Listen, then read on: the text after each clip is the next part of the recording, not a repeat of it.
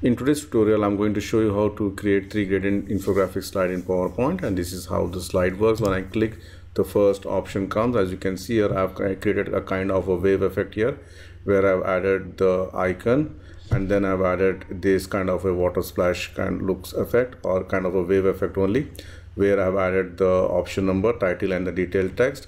And when I click with a different color, it comes the second option, then comes the third option. Likewise, I have created 2 more slides where I have added one background here, kind of a table here, where the options are placed on the top of the table, and then I have added one more where I have removed the gaps between this. So depending on the requirement, you can just choose the best slide for you. Please share, like, and subscribe my channel, and the only channel on YouTube for PowerPoint where you can get 1000 plus free templates absolutely free. And I have provided the link on the video description section of each video, and you can support my channel through PayPal or Patreon. So let's start the tutorial. Add a new slide, go to Insert, Shapes. From the rectangles, I'm going to choose the rectangle, draw a small rectangle here. Alright, and center align this one. Then shape outline, make it no outline. Then shape fill, I'm going to give some dark color, blue color, any color of your choice you can give. Then I'm going to give a kind of a wave effect at the top. For that, right mouse click and edit point. You can see here there are 4 edit points here. The first, the top left point, I'm going to select, and I'm going to, you can see here the 2 small square shapes are pop up. So now this one I'm going to select, and I'm going to move it up. Okay, and then here you can see here the top right, move this down. All right, so I end up getting a shape something like this. Now if you want to increase the height or the width, you can do that without any problem. All right, the next thing which I'm going to do is I'm going to add one more rectangle, or I can just duplicate this also. I can just duplicate this one, and I can increase the size also here. You can see here, and for this I'm going to give a gradient fill.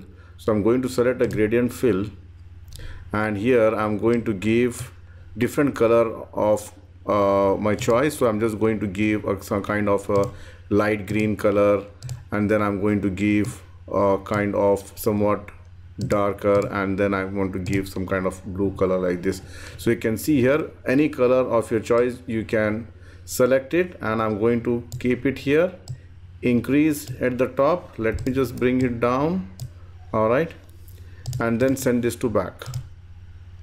All right, so now this particular shape I would like to edit that one. That means I want to do some modifications here. For that, right mouse click, edit points, and you can see here again the points are editable.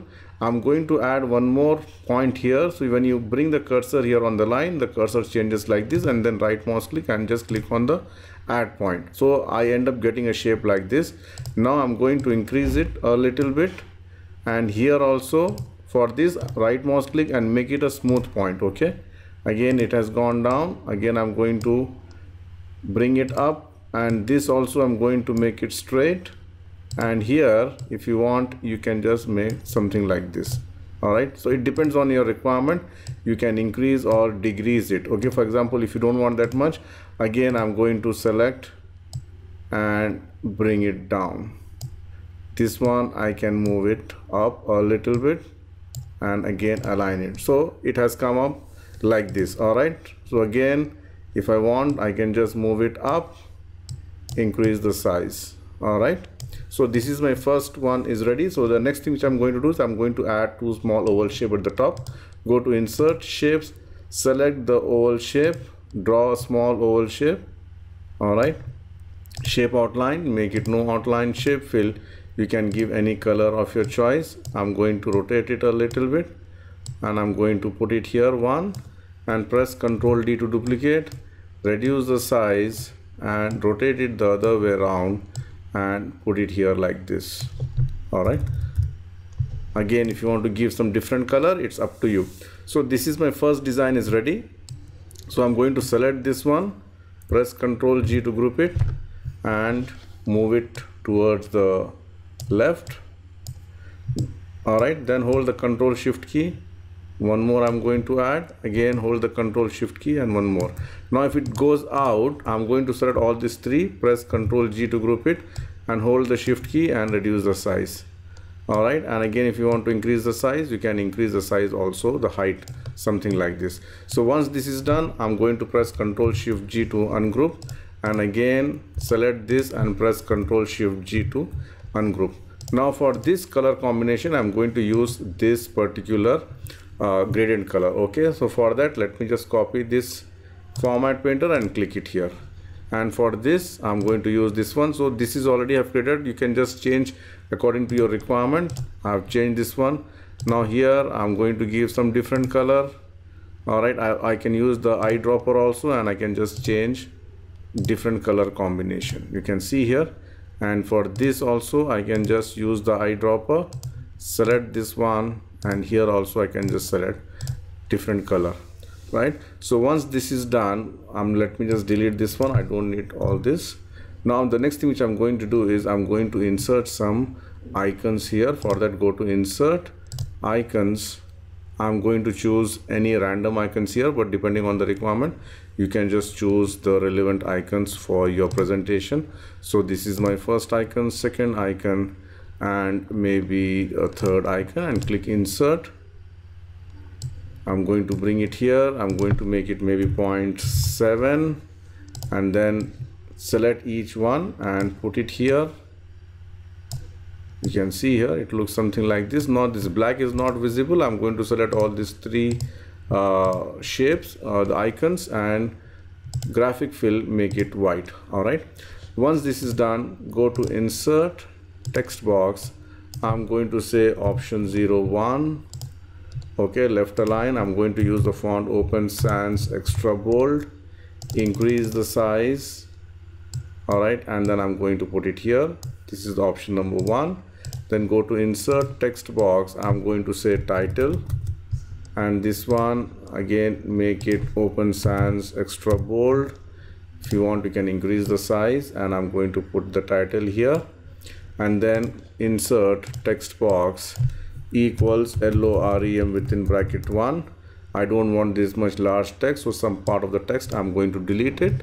The next thing, I'm going to give Open Sans, okay, and then reduce the font size, and I'm going to paste it here. And you have to make sure that this is all aligned to the left. Shape format align left. All right, then I'm going to hold the Ctrl Shift key, bring it here, Ctrl Shift key, bring it here. All right, so once this is done, I'm going to select these two, the shape and the icon, press Ctrl G to group it. The same thing I'm going to do this one. This will help me to do the animation better if you do a grouping. And then I'm going to select these. All right, or I can just select this one, hold the Shift key, this and this, press Ctrl G. Okay, again this one, this one, this one, and this one, Ctrl G. Remember that these small petals I'm not selecting. Okay, so now press Ctrl G and select all these three and send to back.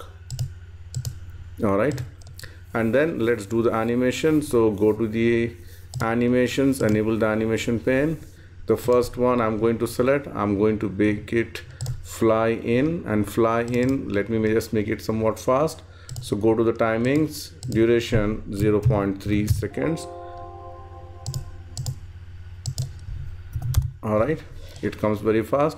And for this, add animation, more entrance effects, stretch, I'm going to select, click OK, stretch, make it from bottom, it comes something like this, and this one should happen after previous. Then these two, add animation, more entrance effects, basic zoom, click OK, effect, out. All right, and this should happen after previous. So if I play, it comes something like this. You can see here. Now I'm going to select the animation painter, click and put it here, click on this one. Then I'm going to select this one here. Then for these two, I'm going to add it manually. Basic zoom, click OK, out, and this should happen after previous. The same thing, I'm going to copy it here, then select both this, add animation, more entrance effects, basic zoom, click OK, effect options, make it out, and then make it after previous. So if I play now, this is my first option, my second option, and my third option.